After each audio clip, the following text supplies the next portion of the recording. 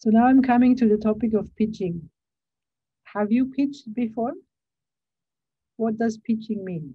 You can see it in the faces of those young ladies. They are trying to throw a ball into a goal.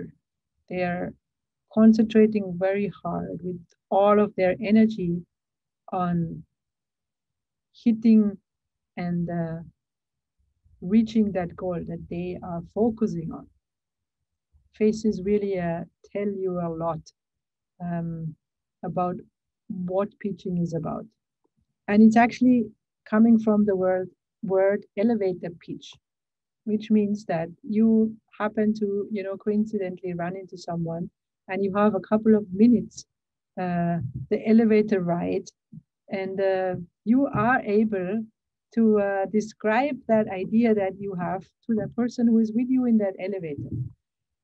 And by the end, you have a deal with that person. So this is like, a huge challenge, of course, because you need to be able to communicate whatever you want to sell that person in a very fast, visual way to have a deal at the end. So that's the challenge we have when we need to pitch our ideas.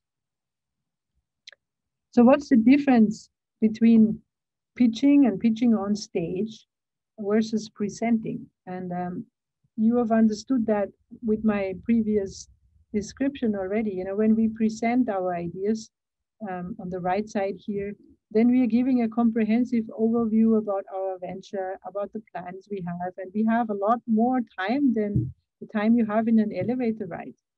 And you have different goals as well. I mean, you are presenting yourself, you're showing your competencies, you want to be visible, you maybe educate someone, something like a TED talk, you're sharing knowledge with other people.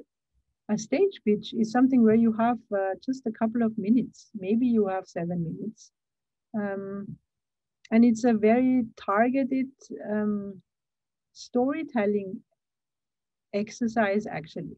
And you might have to select very specific parts of that entire knowledge that you have about the product or service that you are creating to be able to connect with that person you are talking to, or to that audience that is listening to you. And most importantly, the goal is that people remember you. They remember you as a person, they remember your product, and they act on it. They will approach you. You're able to sell in the sense of, and in the connection of our hackathon coming up, people will come to you after you pitch your idea in the front, on stage, or whatever it is that you're pitching in the digital space as well. You want people to come and say, hey, can I work with you? How do we do that? So very different setup and different motivation behind it. So what does an elevator pitch actually need? You need to address those points here in this very short amount of time that you have. So you need to address, who is it for? Whose problem you're solving? What is the name of your product? That's something that people can remember. And what is the market category, that key benefit that people gain when they interact with your product or service? Who is the competition about that, and why are you unique? You can see all of it aiming to make people understand and remember you at the same time. I've already said it, storytelling is key. You need to know who sits in front of you so that you can understand which kind of elements need to be part of your storytelling so that they remember you. So 90% actually for you, of your effort and for you to understand how you have to frame or put together your story is to understand the audience. You understand their background, their interests, and what they are looking for. Remember, you are trying to make them act. How can you find out which elements will make them act? We need to know about them. That's the homework you need to do. And then you need to choose those parts that you can put together as a story that connect to these people that you know you're talking to. Should be very short in the sense of don't have more than 3 to 5 key messages. At best, you have only one message. It's the power of one. People cannot remember many things in their mind. Make it easy for them to remember you and to act and approach you afterwards. Visual is very, very important because visuals connect to people's brains and minds in a much better way than text. Remembering our goal, we want to be the only people, the only person that is remembered so that people can come and approach you afterwards. So here there's a small formula on how you can compose this story. It's recommended to spend 5% of the time on a hook, so something that is maybe completely out of the line and different than anybody can say, so to grab listeners' attention. Imagine you're presenting your idea, you're pitching your idea after 20 other people have already done so. How do you wake them up and make you how do you wake them up and make them listen to you?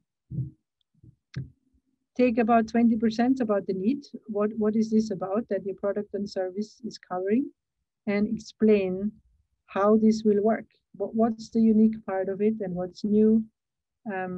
Focus on the benefits and the competition as well here, and then come back and say, okay, these are the important points that I've touched upon, and this is what I want you to remember. Very important part, even if it's only 5% at the end. If that's missing, you're missing out a lot. Same goes for the hook to grab listeners' attention. So by now, maybe you got this as well. It's really important to enjoy the journey, and it's important to have fun, because this fun and this humor jumps over and connects to your audience. And working together should always have a fun element, of course, as well, because that's why we do it, right?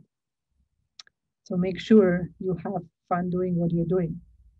And now let's come again and use the iceberg visualization.